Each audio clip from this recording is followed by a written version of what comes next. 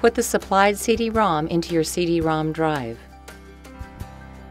If the model name screen appears, choose your machine. If the language screen appears, choose your language. Select Initial Installation, and then select Install MFL Pro Suite. The Paperport install will start, so follow the install prompts. Note: you can also install MFL Pro Suite without Paperport, but for this video we will be installing Paperport.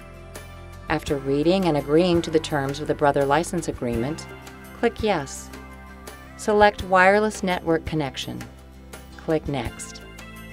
Click Next on the Firewall Antivirus Detected screen.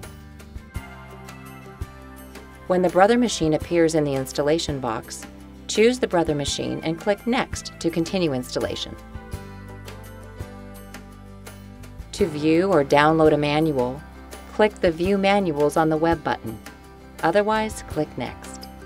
If you would like to register your machine with Brother, click on the Brother Registration button. If you prefer not to register at this time, click Next. Check the Enable the Network Connection Repair toolbox and click Next.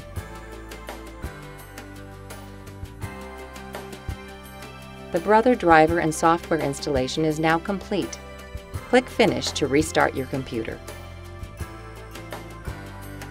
After the computer reboots, the firmware update screen will appear. Select your preference about receiving information about firmware updates, and then click OK after making your selection.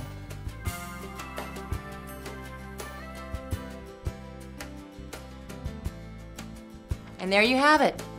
You can now print wirelessly with your Brother MFC-9970CDW Printer. If you had trouble in any steps along the way, please refer to the links provided below. I hope you enjoy the advantages of wireless printing with Brother as much as I do.